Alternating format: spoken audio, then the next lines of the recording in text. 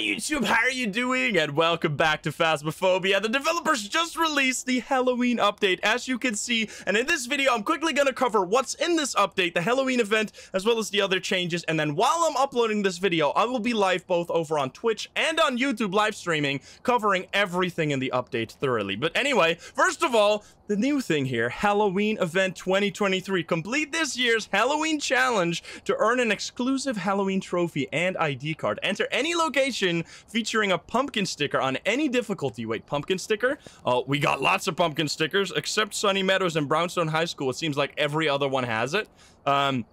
Enter any location featuring a pumpkin sticker on any difficulty. Find the recipe ingredient note found in a pumpkin's mouth. Retreat to the truck and leave. And when we're playing this, we're also gonna probably play some games, actually, because there might be some other sneaky stuff, like the ghost might have pumpkin heads or something like that. At least that's what they had in the previous update. Once you know the full recipe, head to Maple Lodge Campsite, the new Maple Lodge Campsite, and add the ingredients to the cauldron. Enjoy your 2023 rewards. Now, besides that, I'm also gonna quickly go over the patch notes, the actual patch notes. Here it is, Halloween event update 9.1. Halloween event 2023 has been added. Instructions can be found in the game, as we just read. How to receive this year's spooky ID card, badge, and trophy. Very exciting. The event will last around 2 weeks, so very important, 2 weeks. And Maple and Prison are temporarily unlocked at level 1 to allow new players to complete the event as well. New, Maple Lodge Campsite has had a complete layout revamp featuring a new reception building, 2 separate campsite areas, new assets and areas,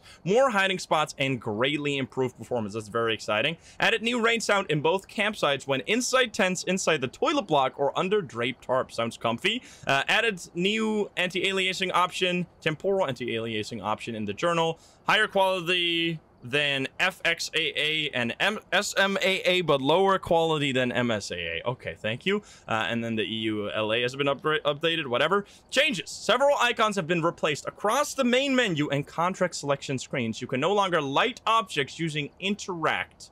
Default mouse 1. Okay. To help with performance in the truck, the CCTV monitor will now only turn on when you are standing nearby, and it will now display a screensaver when disabled. Okay, and then we have a bunch of fixes here. The monkey paw now has correct textures again. Wait, that was a bug? I swear that was just intended. Okay, because the monkey paw looked super, like, dry and, like, dried out, basically. But apparently that was a bug. I had no idea. You can now take a photo of the haunted mirror on Ridgeview whilst it's on the wall. Very nice. Saw a lot of people confused about that. In training, you can now open, close the truck doors in VR. Several fingerprints are no longer visible when you don't have UV evidence. Lamal.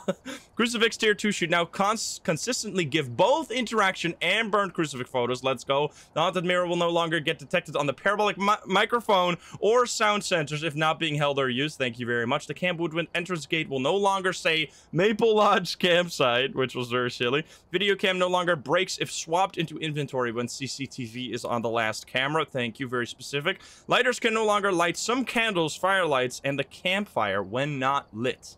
That sounds obvious. Summoning circle photos will no longer take priority over other photos as often. Very nice. So you would often get the ghost photo or miss the ghost photo because of the summoning circle. If you die in foggy weather, future games in foggy weather now show the fog correctly. Interesting. Many performance improvements, especially in multiplayer and in the truck. Placing equipment on the wall in some areas of Sunny Meadows will no longer teleport the equipment back on the truck. Bone photos will now work more reliably. Firelight tier 2 now correctly lasts 5 minutes instead of 3 minutes. Oh, what? I have no idea. All right, well, those are the changes, and obviously there's a whole lot to do with the Halloween event, as you can see right here in this beautiful lobby. I mean, look at this right here. What the heck is going on? We're gonna be exploring all of this live right now over on Twitch and on YouTube, so I hope to see you there. Anyway, just wanted to inform you really quick that the update is here. Hope you enjoy it. If you're not subscribed, please do so. If you like the video, like it. If you dislike it, dislike it, and I hope to see you on the live stream. Bye bye, guys. Have a good one.